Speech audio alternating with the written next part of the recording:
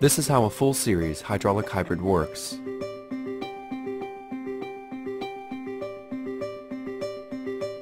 When the drive pedal is pressed, the pump motor takes fluid from the high pressure tank or accumulator and uses the pressure from the fluid to turn the wheels. The now unpressurized fluid is stored in the low pressure tank or reservoir. When the vehicle has been cruising and the usable high pressure fluid drops beneath a certain level, the engine turns on.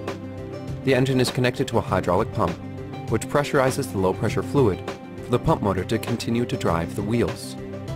Any excess high pressure fluid produced by the engine pump is stored in the high pressure accumulator. When the brake pedal is pressed, the engine shuts off and the pump motor slows the vehicle down by using the vehicle's kinetic energy to pressurize fluid, pumping it back into the high pressure accumulator. When the driver wants to accelerate again, only the saved energy will be used to turn the wheels.